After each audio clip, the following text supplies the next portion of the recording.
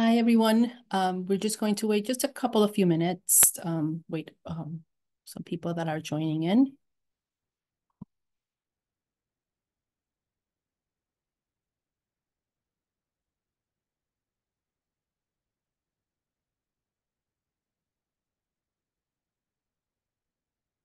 The number of us participants.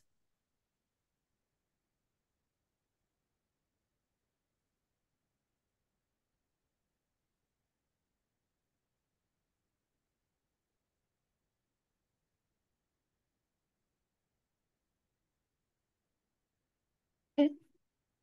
I think we're ready. Thank you so much. Good afternoon, everyone.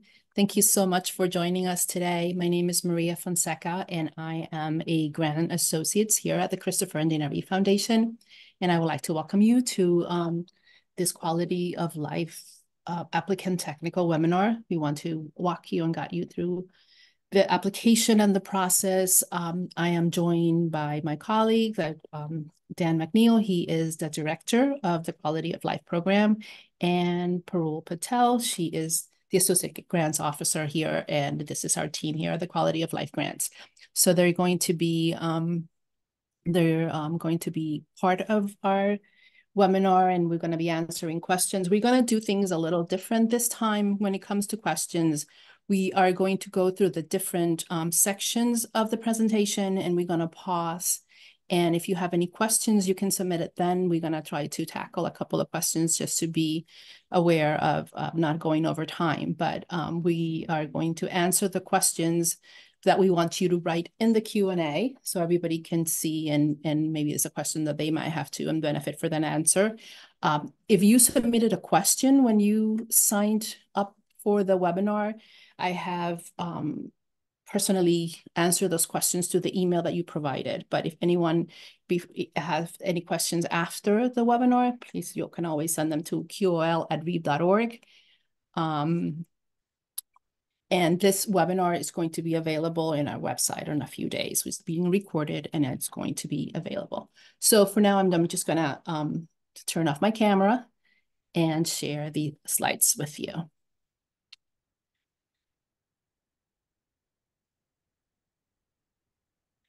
We are going to go over in this webinar, I want to talk to you about the Reeve Foundation and the National Paralysis Resource Center, which the Quality of Life Grants program is part of.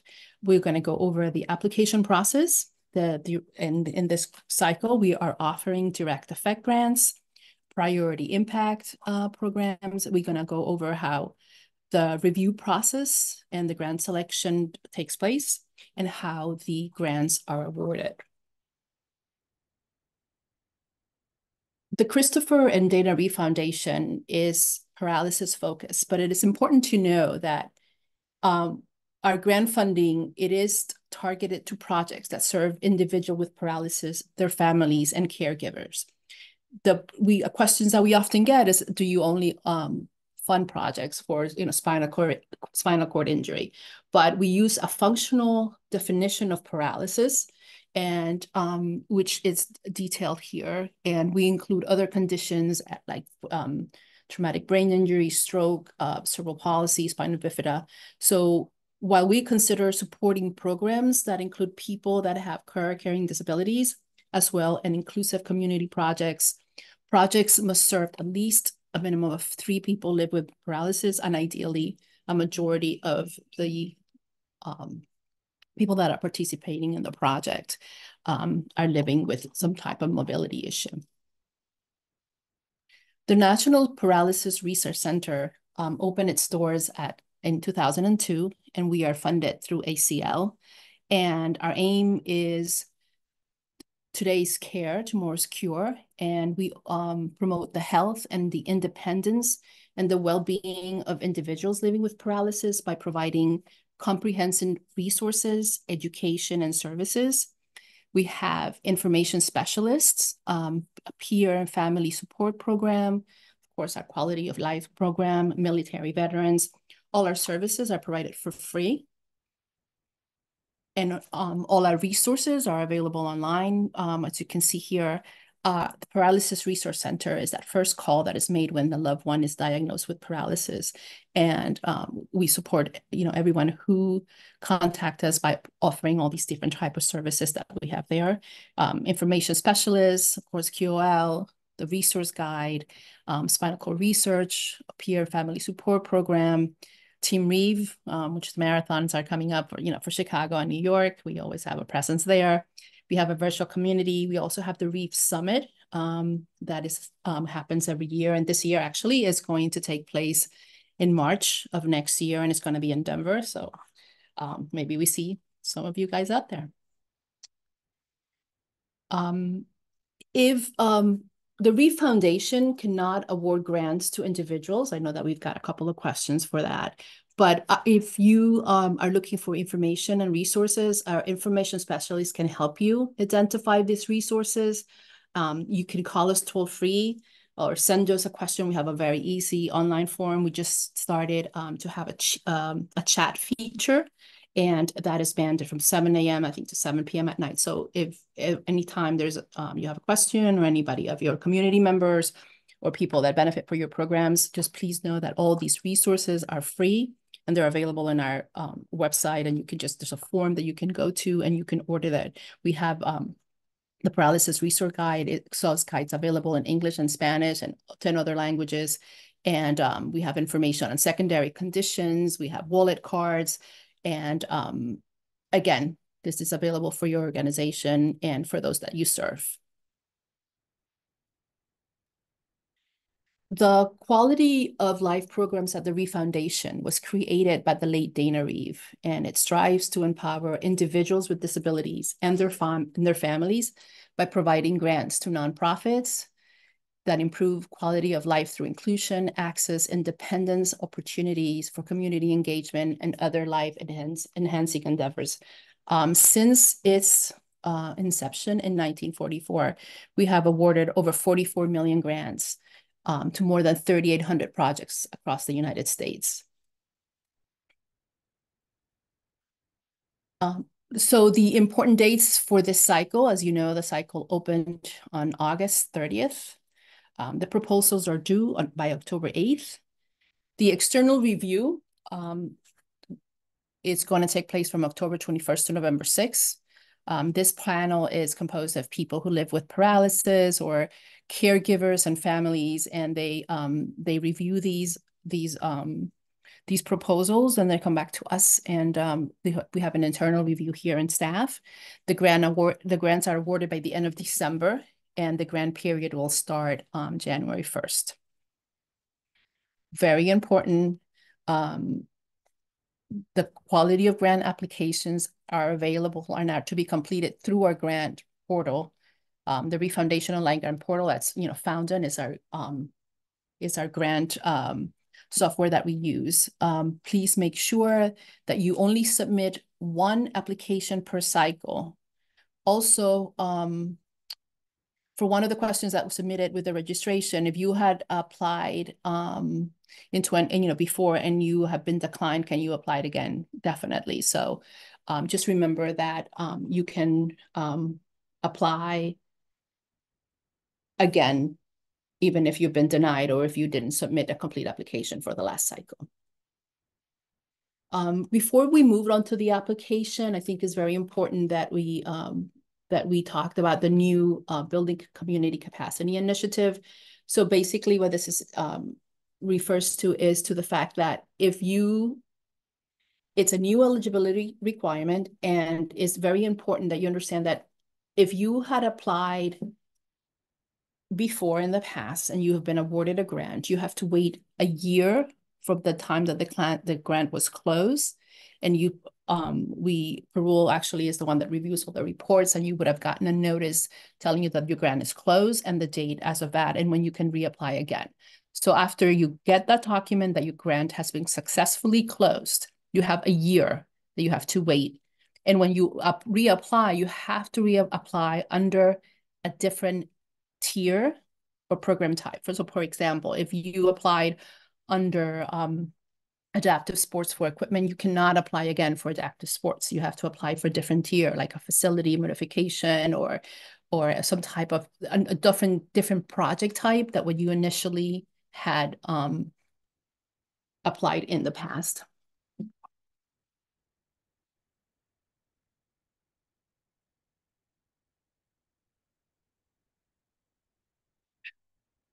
The application tools, the grant application, the program guidelines, the people first language, the videos and tutorial, all of this is available on our website at reeve.org QOL. You can scan this QR code and it takes you there. It has great information, and it has all this, all the details that we're discussing here. So if you have any questions, just definitely please refer to that. So for this cycle, you can apply for direct effect, and these are for projects that are 12 months, and there's a minimum of 5,000 and up to 24,000. There's an interim report that is due at 6 months and a final report that is due at 12 months. These grants are for projects that are going to begin in January 1st of 2024. And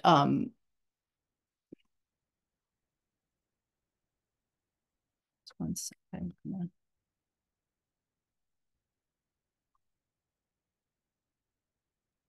Direct effect quality of life grants fund a wide range of projects, including accessible beach, accessible community space, healthcare, media development. I mean, you can see all of them here. If you ever want to go and see projects and descriptions of past grantees, you can go to our website and you can see there all the different grantees and what we have in the projects that we have funded. For this cycle, you can also apply for priority impact for a minimum of 25,000. Tier 2 is up to 30,000. As you can see there, assistive technology, disaster preparedness, respite. Just want to make to bring to your attention, when it comes to assistive technology, the purpose of this program is like equipment or software devices, eye-gaze communications that assist people living with a disability. I know sometimes people put here medical equipment like wheelchairs, ramps. This is not, the tier for that. That will be more maybe of a direct effect grant, but assistive technology are more for these devices and software that can improve, communications and disaster preparedness, respite caregiving. Then we have tier 3, which is our racial equity, and those must be completed within 18 months, up to 40,000. The rural, underserved, and underserved populations. And tier 4, which is the grant up to 50,000, that's for employment and nursing home transition. They're very, the guidelines go over what this covers. It's I don't know, a lengthy explanation, but I think if you have any questions, just refer to the guidelines again. Of course, also send us a question.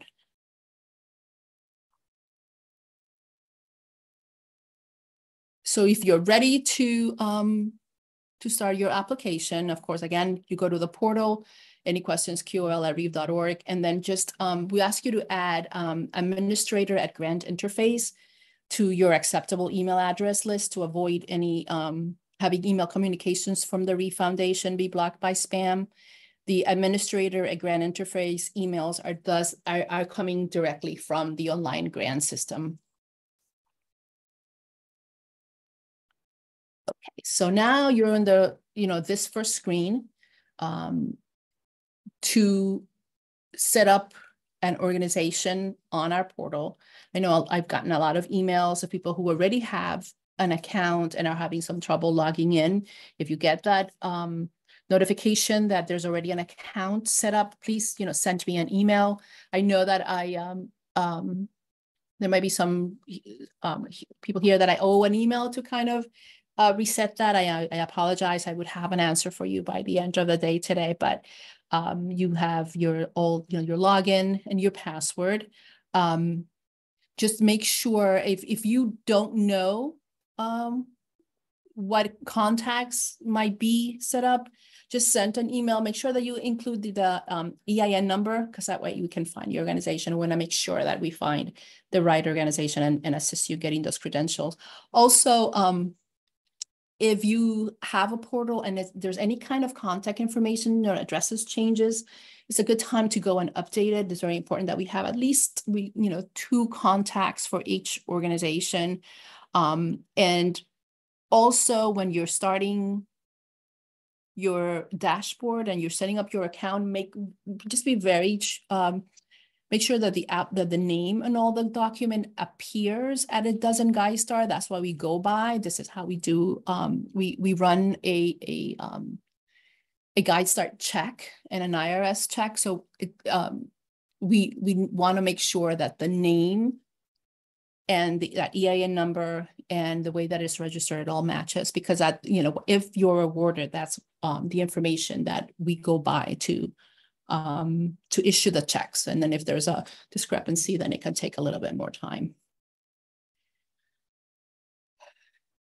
We're going to go over the application. We're going to go over quickly. I know that you guys all have access to this, but if the print is a little small, I apologize. We just want to make sure that we walk through it. And if you have any questions, you let us know. When you first come to the screen, you will come here, and of course, you have the option to apply for direct effect or apply for priority impact. The tiers, the minimums, the dates are all there. When you start planning for your grants, just make sure be aware of the timeline, be aware of your budget. We just want to make sure that we see sometimes issues where they might be like a delay on getting equipment or getting permits, or so if it's an outside project, just putting into account, of course, there's things that are, beyond our control, but just want to make that you really take a look at the project and at the timeline and what you're funding and see where it fits within these categories. Also here, you can preview your application and see the questions before you submit it, or if you're working with someone else. And this Grant Hub tab lets you, it helps you. It's an app where you can keep track of your grants and deadlines if you're applying to other organizations. So who is eligible to apply? So the first thing that the organization is going to ask you, and again, nonprofits with IRS 501c3s, tax status, municipal and state governments, districts, colleges, universities, tribal entities, and other institutions such as community health centers and veterans hospital.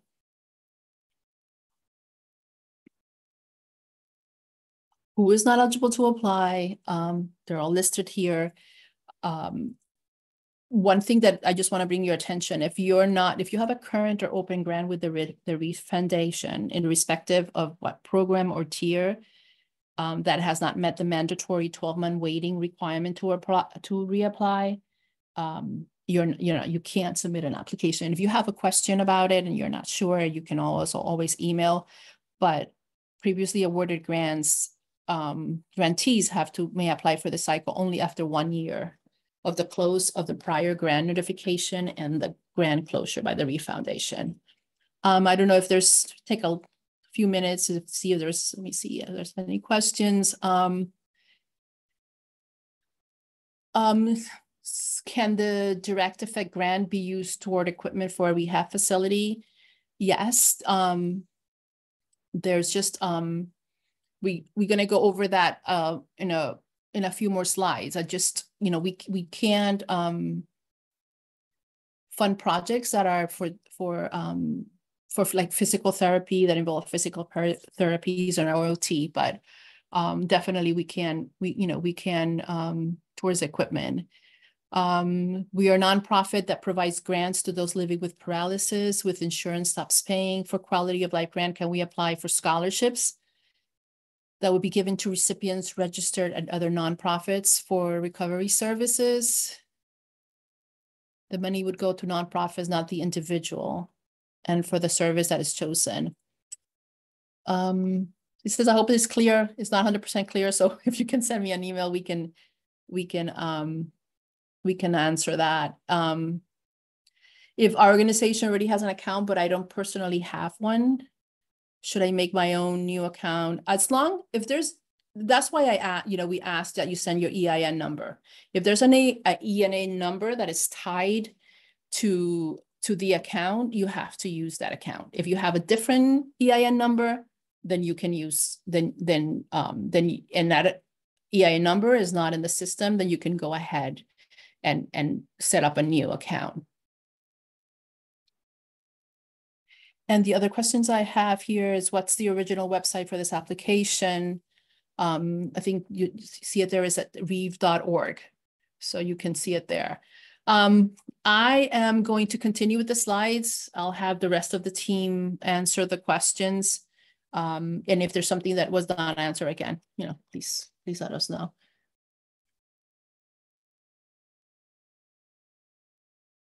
All of these are the eligibility questions. They're in the application.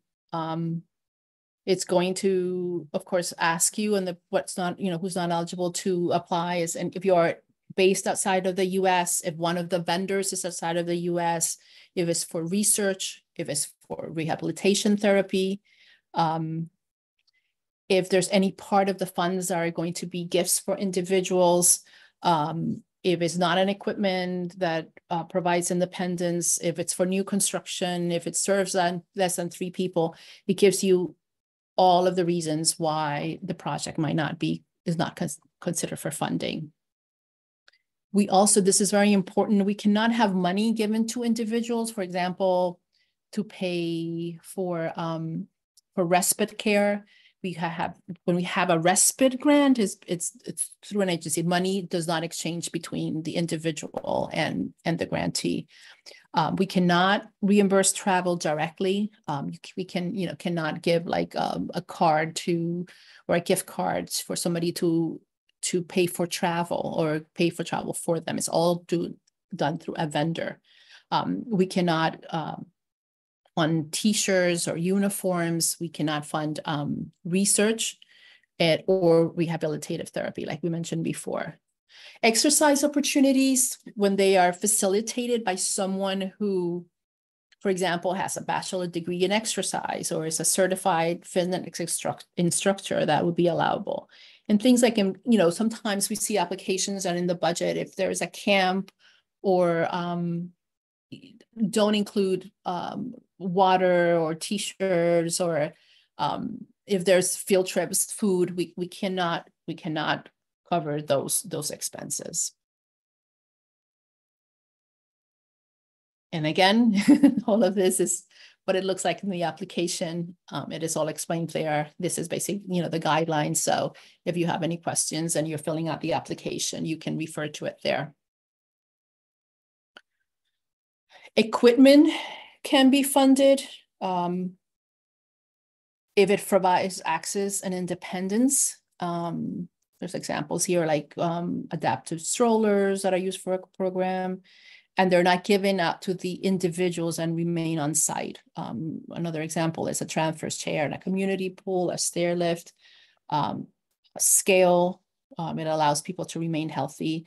And equipment might be purchased under the nursing home transition program. You can refer to the guidelines on that or what's allowable expenses of that program. But that's in the priority impact guidelines. And it just, repeats it again here in the application. Another thing that we cannot fund is the development of prototypes for the invention of equipment or other research and development activities. We cannot fund construction of buildings and major construction. However, the funds might support simply accessible modification to existing structures like playgrounds and trails and other things like that. Requested funds, like for example, to make a bathroom accessible if they already have an existing bathroom, like the grab bars or sinks. It cannot be a brand new bathroom. It just, or a major renovation of an existing bathroom. It's just to make that bathroom accessible. If, for example, you're requesting funds for an accessible lift or an elevator, this will be allowable on the equipment that provides access and promotes independence, but we cannot fund, the whole excavation or construction of the elevator or shaft, as that would be considered major construction. Again, when it comes to playgrounds, it's modifications or minor relocations of older non-accessible playgrounds or parks are allowable. We cannot fund any playgrounds that will be entirely new, where a playground did not exist before. We see many applications for fully accessible playgrounds in school districts or towns that are currently have no inclusive and accessible option for children. If a school come to us with a proposal that say that they're completely renovating their non-accessible playground to make it fully accessible and inclusive, because they're going to replace the older playground, we can fund things, like a pour in place or inclusive playground structures. If the school does not have a playground before and it's installing a brand new playground for the first time on the property, we are not able to fund that. If minor relocations are happening within the same property, such as if you're moving the playground to a more accessible location on a school grounds, that would be considered eligible as well. But relocations must remain at the same property. Once it becomes a change of address, is no longer considered a minor relocation.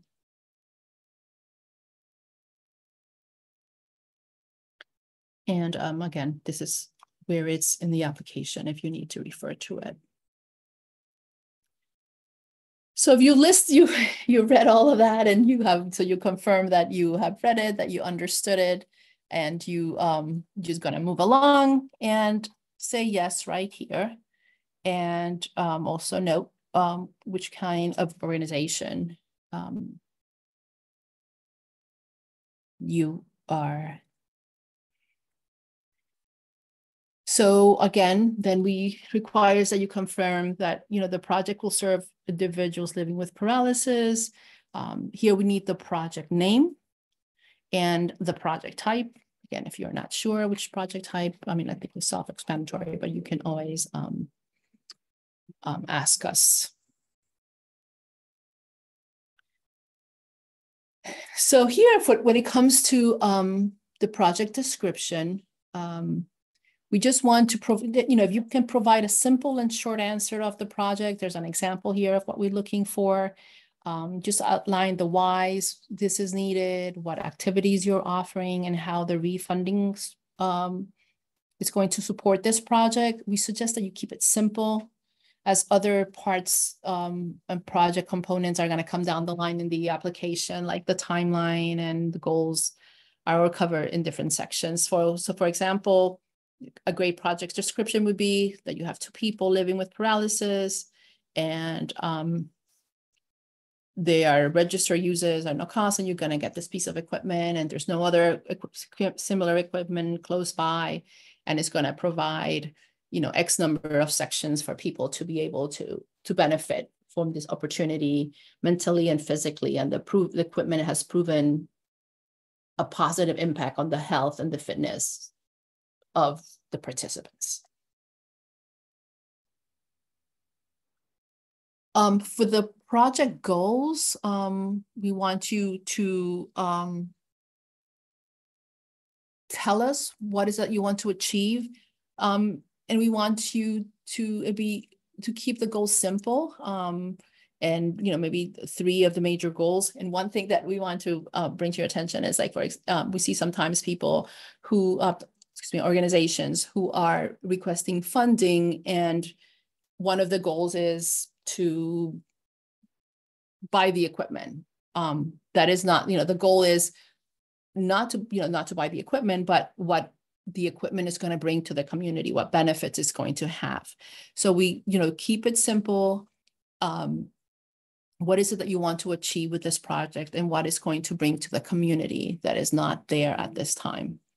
For the direct effects, we want, again, Just want to make sure that, you know, that and you study your timeline, and it's not going to take more than 12 months. The priorities have different tiers, as we went over before. So this is what we're going to mark there. The number of individuals living with paralysis, we want you to be conservative. Sometimes people write these numbers. We wanted to, you know, for them to be realistic. Sometimes, like, for example, there had been an organization who was basing their numbers. I say, for example, they had a concert, and that, you know, every seat was going to be sold at every performance. Yet we want you to be consistent, because what, you know, in realistic, because if you're awarded, these are the numbers that then are brought over to your reports, and you have to report against this number. So if you had an unrealistic number and you said 5,000 people were going to be served, it's just the people, all of these questions relate directly to the project, not when you think in terms of who's participating. Just be realistic and take into account, you know, things, of course, things happen, things change, but do not like inflate the number of just taking into account every single participant that has the possibility to attend.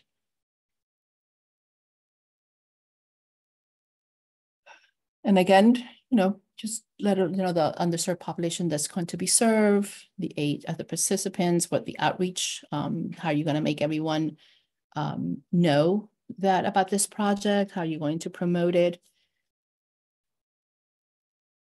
If you need assistance in determining the number of people living with a disability in your area, here are some of the websites that you can use. And there are, you know, there are links there. For the evaluation, you just need to, you need to identify the approach that you're going to take to achieve the expected goals and outcomes based on what you expect to achieve through this project, how you measure the benefits.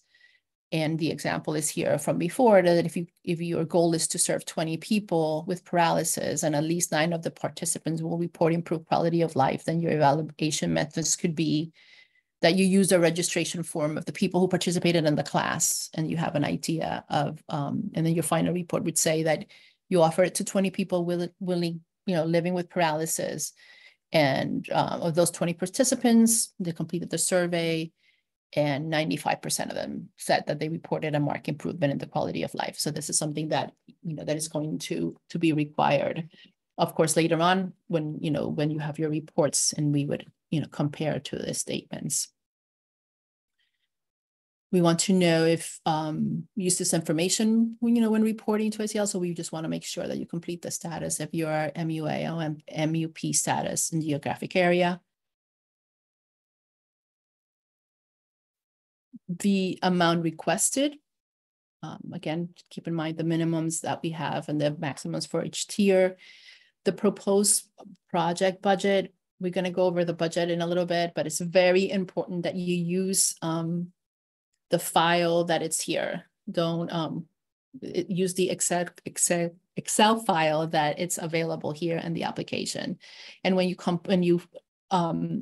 fill out that file, is going to have, we'll see it in a little bit. Let's see. We'll go over it in a little bit. We're going to get there. I apologize. So what it's allow, you know, what is the fun? The fun part is all the things that we can fund. So if this is your first time applying, you'll be surprised at just how many different project categories and we fund every year, and that how funds can support a wide variety of program expenses for different programs and services. So personnel, consultants, entry fees, transportation, facility, travel reimbursement. If you are requesting travel in your budget, please, you know, refer to this. This is what we have to go. We go back and we check. I know that sometimes people will write just travel and just one blank line, but we want to see, you know, 5 people are traveling to, you know, X, Y, and Z for this program at 500. You know, we want to be able to tie your travel line to these to these numbers here that are required from for any as part of our federal cooperative agreement, and these are the limits. So we want to be able to go back and see it match.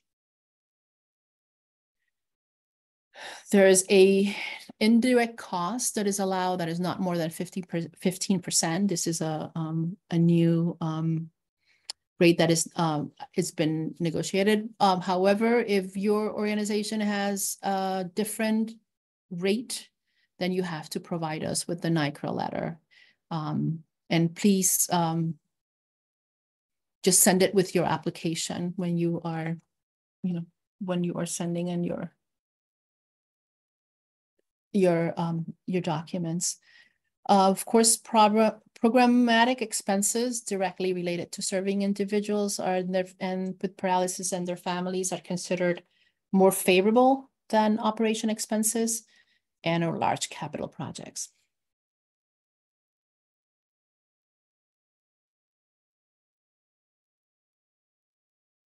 I think it's going to work a little better if we just, I was just going to ask Dan and Perul if you could just answer the questions as they come in. I think it's just going to be a little harder to stop and for this, to keep an eye on time. So if you could just answer those questions in the Q&A, just to make sure that we address them all. This is what the project budget template looks. It's an Excel spreadsheet. Again, please use this one. Please put the name of the organization, the name of the project exactly as you filled it out in the application so they match, the amount that you're requested from the Reeve Foundation, and what your total project budget is. This is the form. You itemize every budget, every line. All the subtitles are there. I think it's very self-explanatory. I know there's a reporting video on the website. So if you want additional information, when you are putting equipment, if you can just itemize it, how many the cost, do not include taxes, list if there's any shipping, please list that there. What we want to see is this project budget, their narrative, maybe, and the narrative and the vendor quotes, everything matches together, that we can follow it. We looked at the budgets very with a lot of detail. So it's very important that you fill this out as detailed and as clearly as possible, that we can see, for example, if you have an equipment here that you're requesting, that we can see in the narrative that you have described that this is what you're going to get, and that we can go to the vendor quote and we're going to see how it all matches and ties together. If there's a funding gap, this is going to calculate it automatically. And we just want to know are the fundings committed or are they pending? And sometimes we go back, and if we see a big discrepancy and we're not sure where we are for the funding of the rest of the project, we will contact you, but just let us know how much or where it's coming from and what the status of it is. The budget narrative, again, is, excuse me. Okay. Hold on one sec.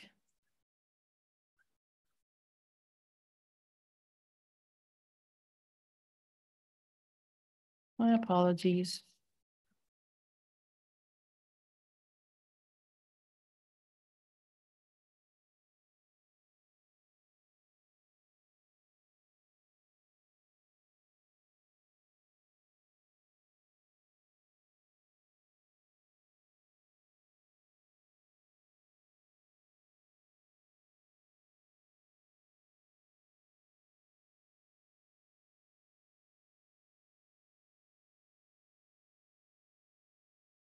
The budget narrative must include a description of each budget category and a line item presented in your proposed budget. All the expenses are listed on the budget template and should clearly match the items in the narrative, like I mentioned before. It's important that sometimes you'll see the narrative has a heading and it has an explanation, and then below that you complete that section. The vendor quotes are required for all of the equipment purchases and consultant contracts. They need to be within 3 months of when you completed the application. So it's very important that you include the vendor quotes, that there is no sales tax included.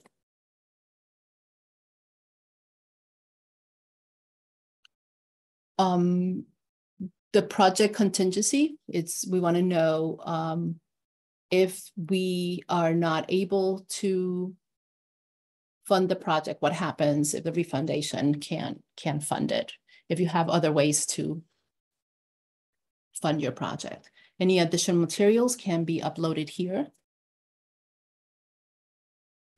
The mission statement should be a list of who you are and what you do and how you do it, and the reason that your organization is in place.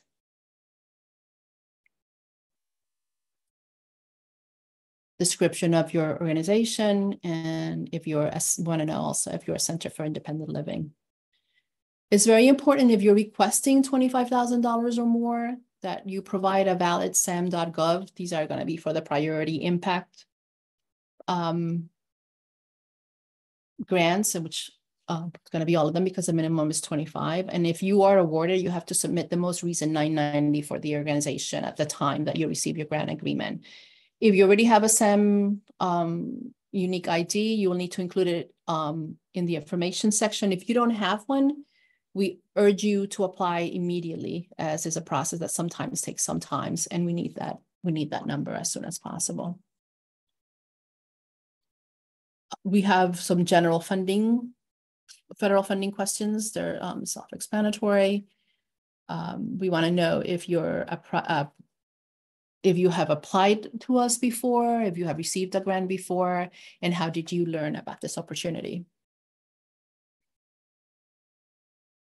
You can save your application and come back and work on it again, or you can submit it. Once you submit the application and you hit this button, you're going to get an email from the grant portal saying that the application has been submitted successfully. The awards, the notification of awarding the funds is going to be done by email through the grant portal. Upon notice of the award, you receive an intent to accept, and there you put all the information of where the grant agreement has to be sent to and who is the person that is designated to sign for that. And all that information is going to be there, and where the grants checks are going to be sent to. We would send you a few weeks after that, we would send you information on how to publicize the award and a press release template. And also we feature quality of life grantees in our social media on the website. So we can call on you to provide stories and photographs, and we can share that for a community. Again, we encourage you to utilize all of our resources of the Reeve Foundation and follow us at the Reeve Foundation on social media. If awarded, grantees must submit progress report to the Reeve Foundation. This is very important, an interim report at 6 months and 13 months, and priority depending on the tier. There are 2 checkings, an interim at 12 and a final at 25 months. And it's very important. That's why these reports are required, and we want to know and how your project is doing. So it's very important that you submit these and you submit them in a timely fashion.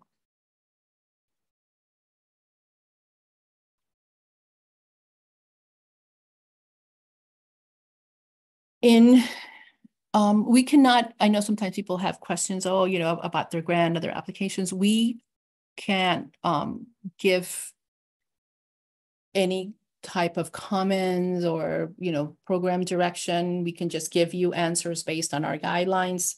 And because given any feedback would be providing unfair advantage to some grantees over others, we have a statement of objectivity regarding the grant decisions, and this is available on our website. But if you have any questions regarding the program itself, that we can answer, but in terms of specifics, we can't do that. We have a little time.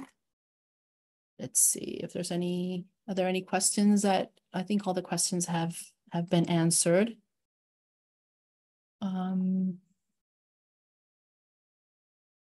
Let's see. I don't know, Parul and Dan? Yes. We do have one question from Nicole Castillo. For items that may be rented out to the participants, are ramps and stair lifts permissible? That one, because we don't get much of items that are rented out. You know, I know we do provide loan closet items. If I may. Yes. And so renting the proposed equipment is not allowable. We can only allow loaning where there is no income incurred, and the loan has a maximum period of 90 days. You can repeat the loan, but they must return it within 90 days, wait for a day. If no one else takes it, then they can borrow it again, but the term cannot exceed 90 days. ALS is an exception.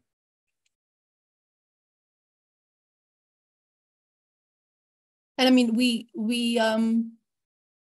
know, we have funded projects which are like maybe a ramps in a public place, but not a ramp for an individual, unless it's in a loan closet. Let's see. Can you request, I have a question here. Can you request a direct effect grant for an ongoing project? Yes.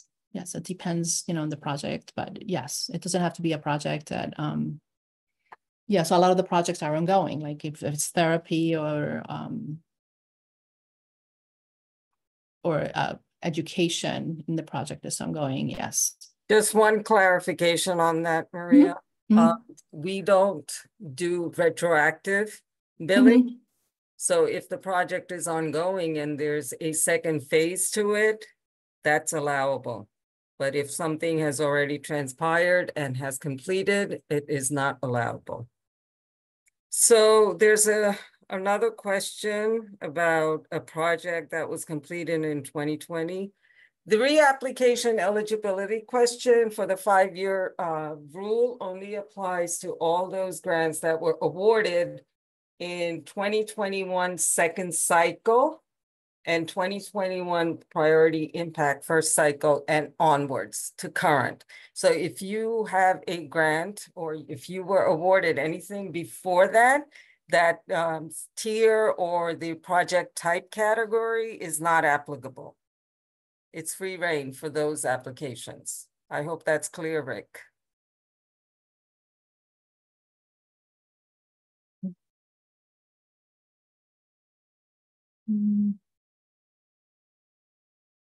Let's see.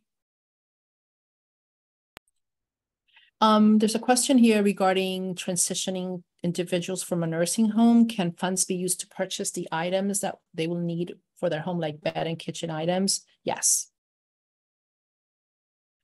And for rental deposits. Yes,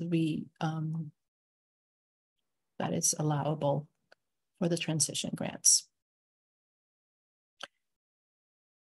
There's a question related to admin costs. I know we have a direct policy for indirect costs. We need to understand this question a little bit more clearly as to what you are defining as admin costs. So please, if you can write your question to QOL@reeve.org, and we'll be happy to get back to you.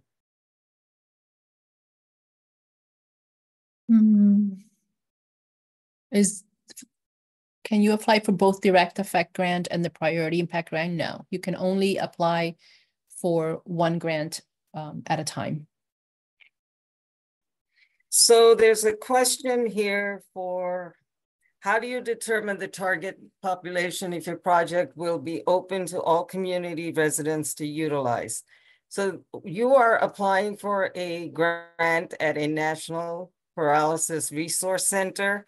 By target audience or target population, we are referring to those individuals with paralysis, living with paralysis, or a spinal cord injury. And please refer to our definition of what constitutes paralysis.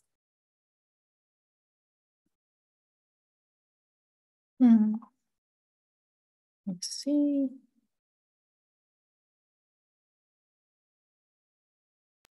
Let's see another question. There's one here. If a ramp is needed on the home that someone is transitioning to, oops, it just. Oh, sorry. That's all right. What the last part of it was, would that be allowed?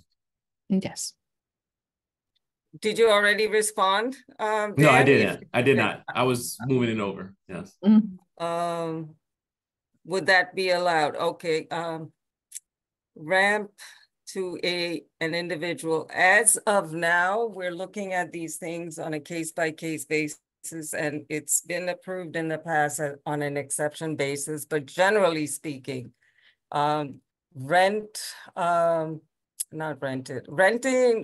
is definitely not allowed. Loaning a ramp is allowed, but as a permanent fixture to someone's home is not allowed. I want to clarify Brittany Aquart's question. To clarify, can equipment purchase be used for therapy or only for exercise? Only for exercise. It can't be used for therapy.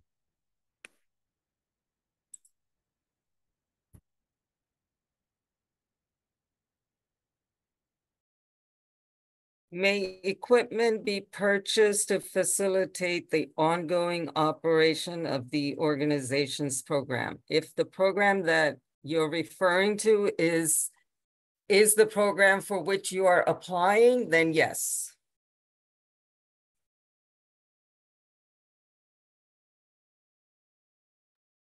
Another question from Nicole Castillo. For loaning, is there a limit on the types of adaptable items? I would assume no on that one.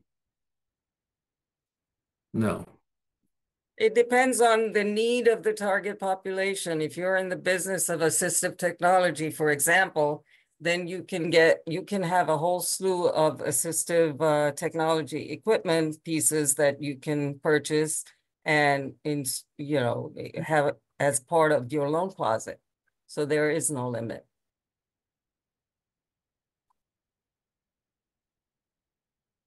There's a question from Elizabeth from a public library is installing an elevator for the first time. This is new construction, but the majority of the cost is funded by the state grants. We just need to close a gap by raising an additional 150. Will we be eligible for grant for part of that? Not if it's new construction.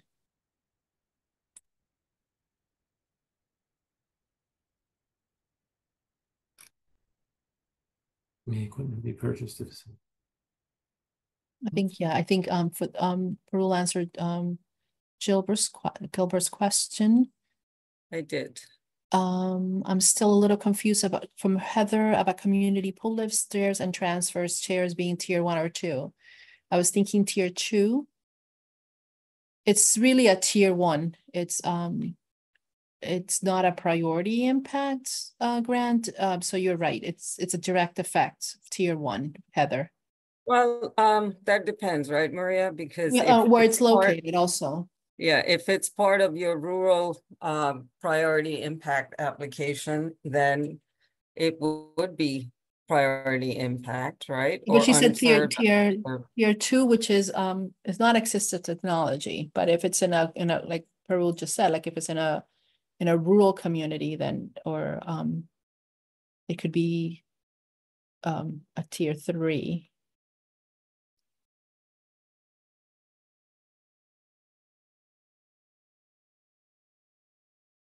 Michelle We added 2 exercise pools to our program. Can we purchase a lift to get the people in and out of the pool? Definitely. Yes.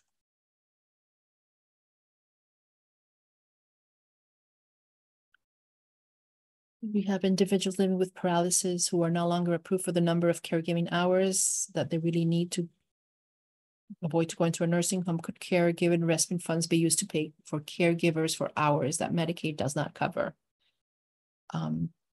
Yes, but as long, like I mentioned before, as long as it cannot be given to the individual directly.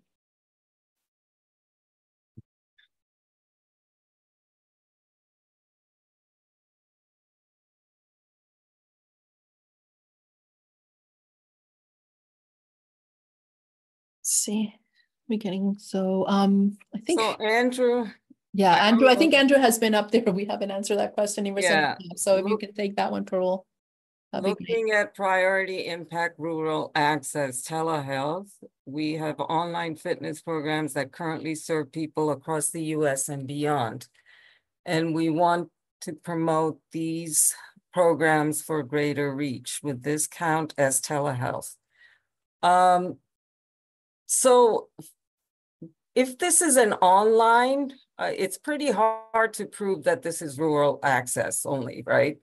So it depends. I think this warrants a conversation, but you know, generally based on what I'm seeing, yes, it would qualify as telehealth.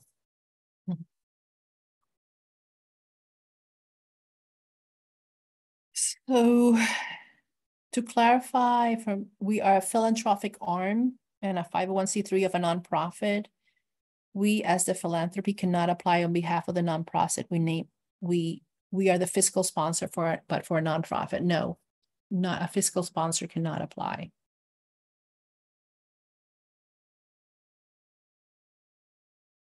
The nonprofit can apply, but not as a fiscal sponsor.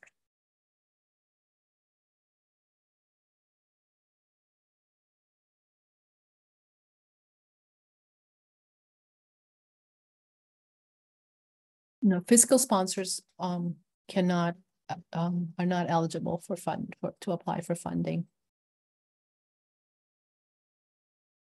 But all right, if I'm understanding the question correctly, you are just a foundation set up to raise funds on behalf of a nonprofit. In that case, we wouldn't consider that as a fiscal sponsor relationship.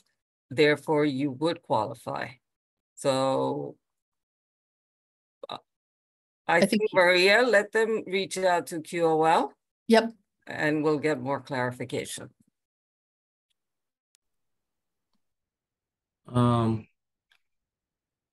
see a question from Gilbert Frost. Is the rental of portable toilets allowed for event programs? I'm assuming you mean accessible portable toilets. That would be a yes.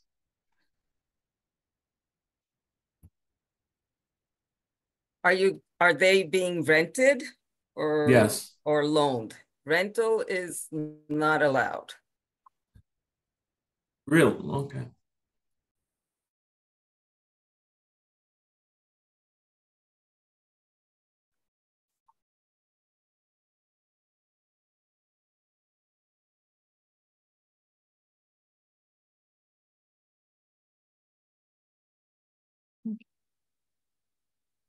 So we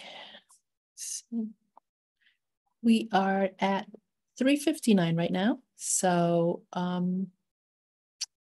we're gonna end the webinar. Again, if you have any questions, if there's something that you need clarification, send us a question to qol@reeve.org. And we look forward to receiving your submissions all by October 8th. And thank you so much for participating. Thank you, Dan, Parole, and the interpreter, and Hannah behind the scenes. So thank you so much. Have a great afternoon.